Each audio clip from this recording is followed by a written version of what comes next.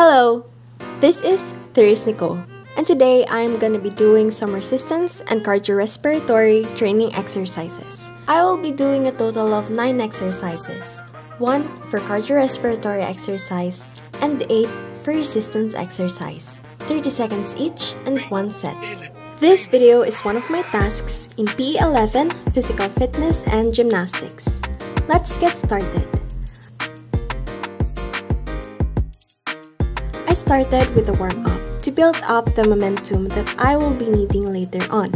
Warming up will reduce the chance of muscle and tendon injuries. It raises our muscles' temperature for optimal flexibility and efficiency.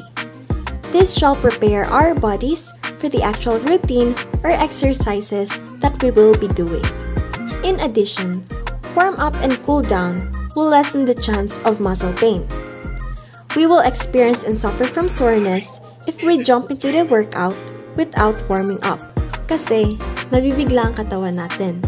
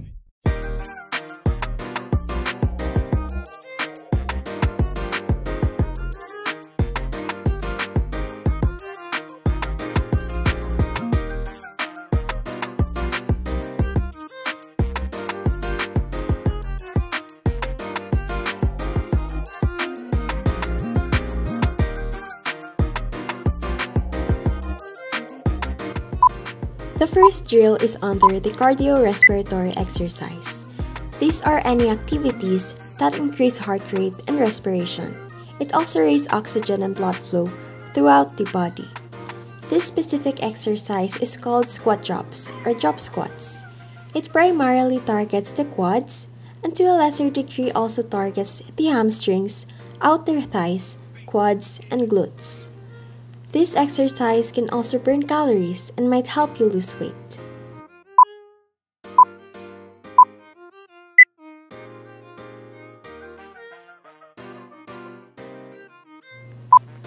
The following exercises will be under the resistance exercise. These exercises cause the muscles to contract against an external resistance with the expectation of increases in strength, tone, mass, and/or endurance.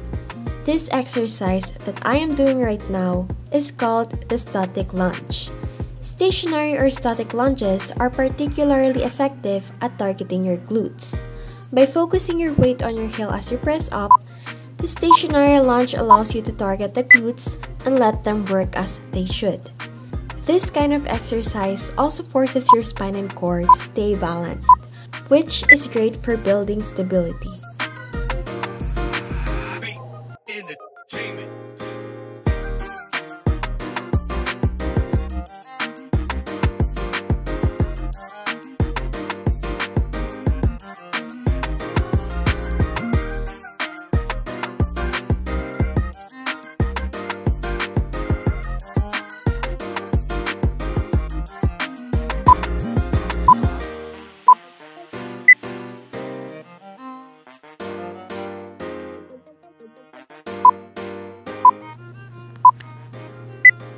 The next exercise is sumo squat. This activates muscle groups throughout your lower body, including your quadriceps, hamstrings, hip flexors, glutes, calves, and lower back muscles.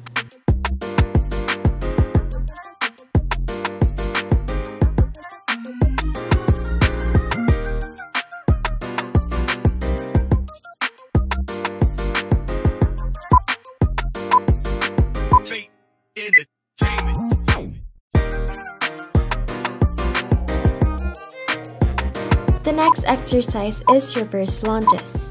Can I do a lunge with bad knees?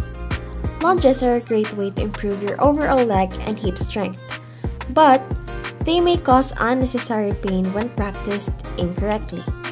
You may use knee support to, of course, support your knees like what I am wearing right now.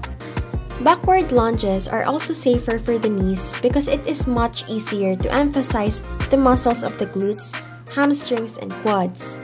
The pressure is reduced with backward lunges compared to regular lunges, as the tendency with forwarding lunges is to get the knee too forward and over the toes.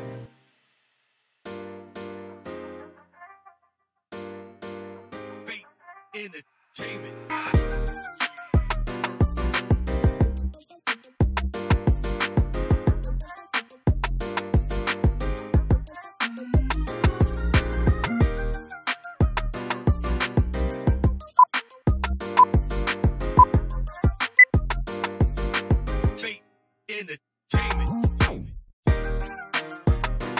The next one is popular: sit-ups.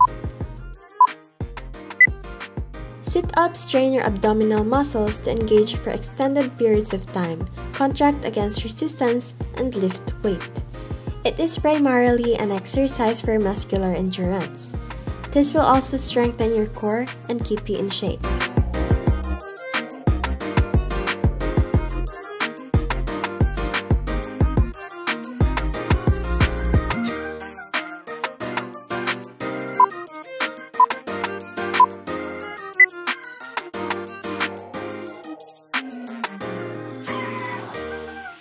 The next one is the Russian twist. It is not included in the choices, but I decided to also put it in my drills for today. It is an effective way to build your core and shoulders, that's why. It's also a popular exercise among athletes since it helps with rotational movement, which happens often in sports. It may look like a simple movement, but it requires a lot of strength and support. This may also help you burn calories, be in better shape, lose belly fat, and improve your balance and posture.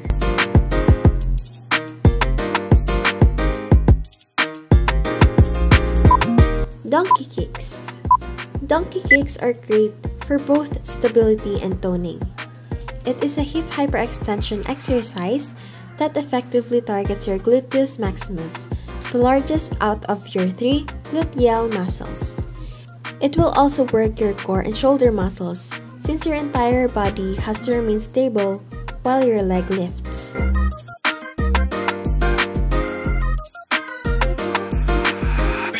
Entertainment.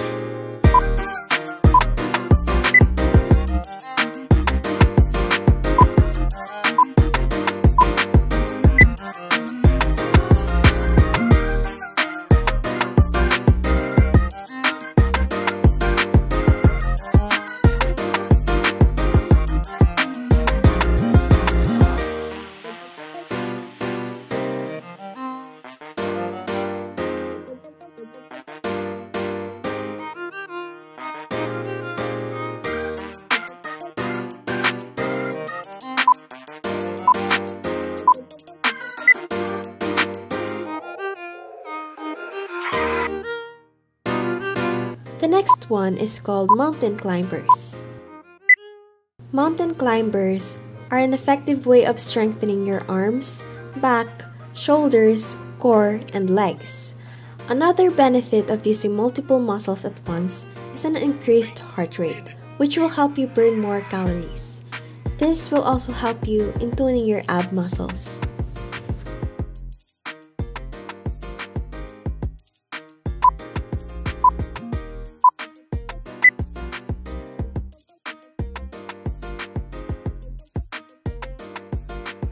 Finally, the last one, push-ups.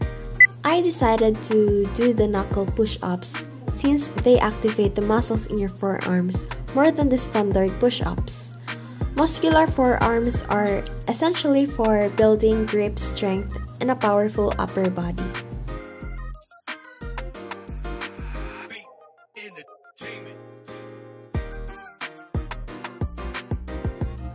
And that's it.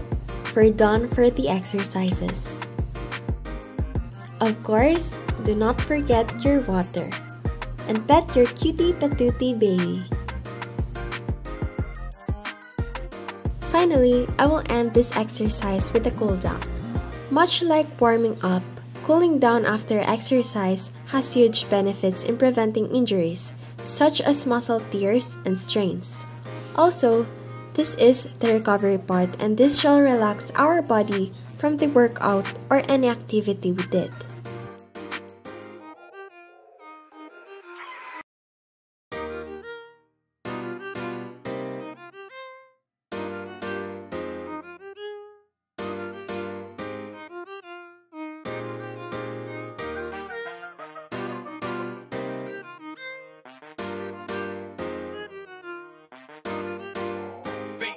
Entertainment.